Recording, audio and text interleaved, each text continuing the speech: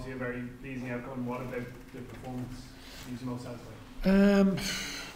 Like conditions are unbelievably tricky. Like you're watching, like before the game starts, like as you arrive, and you're like, oh, does it turn into a bit of a even the contest out, like sort of the lottery element of those types of conditions? But I thought the guys, like, you know, they prepped well during the week.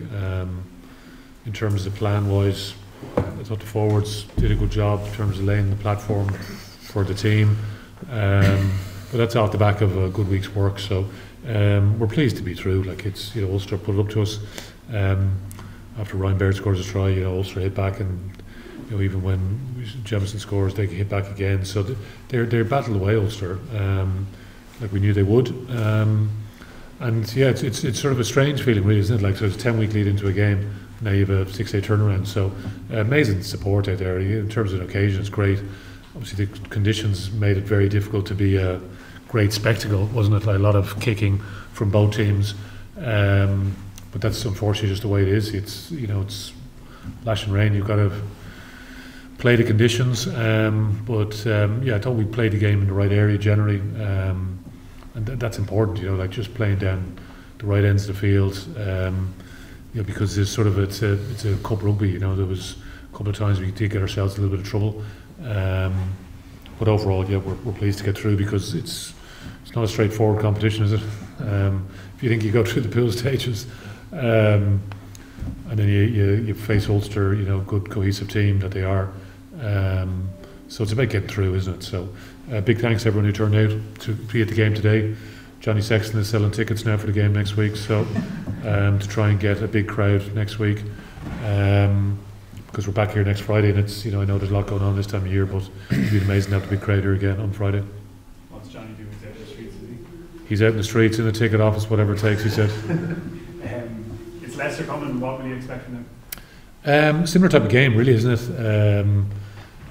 You know, they'll kick a fair bit off 9, very organised in terms of their kick chase. So they'll try to play that pressurised squeeze type of game.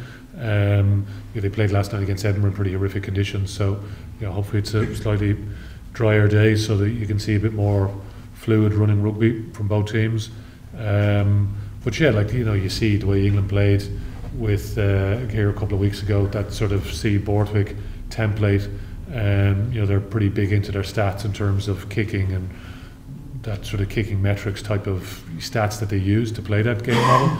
And Wigglesworth has a X9 Saris as well, so he understands what it takes to be successful at the top end of the game. So you know, it's going to be a good challenge for us again. So for now, it's, you know, just talking in the dressing room there, the guys are, it's on about recovery now and try and turn the page quite quickly. Very unusual sort of dynamic, isn't it? Whereas obviously in the past you'd have a couple of weeks lead into this game. So, you know, we played against Leicester last season. They've a couple of changes in personality. George Ford's gone, but Andre Pollard's there, so they've a ton of experience in their team.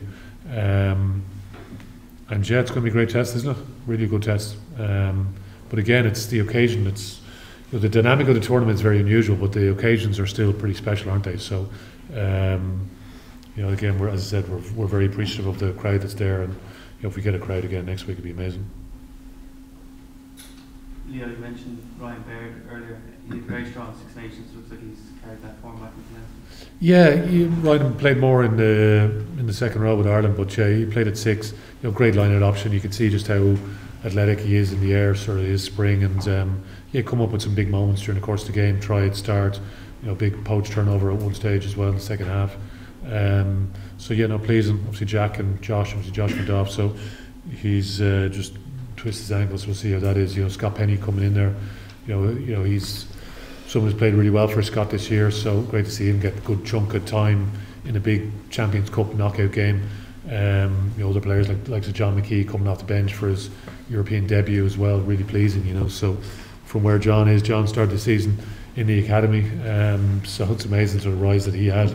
If you think back, it was only really this time last year he's making his debut. Playing against, was it Sharks, wasn't it? Out in South Africa. Baptism of fire out there for some of those guys. But yeah, no, there's some positives in the game, and overall, yeah, we've come through okay. So, but it was a good physical contest out there. You see two teams, you know, they're going full at it, aren't they? So, you when Ulster, they stuck in it. We had that sequence before half time where we're bashing away. Jack gets over, just don't quite get down.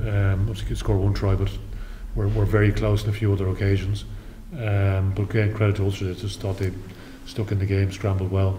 And that's what teams we like. Leicester will be the same next week, so making sure that we do everything we can now in a very short period of time, so to give her a decent performance again. Josh, is it a doubt for next week at this point, or? We'll see. Again, I don't know the full extent of it, so seem to be moving okay there, but again, obviously he's had to come off with it, so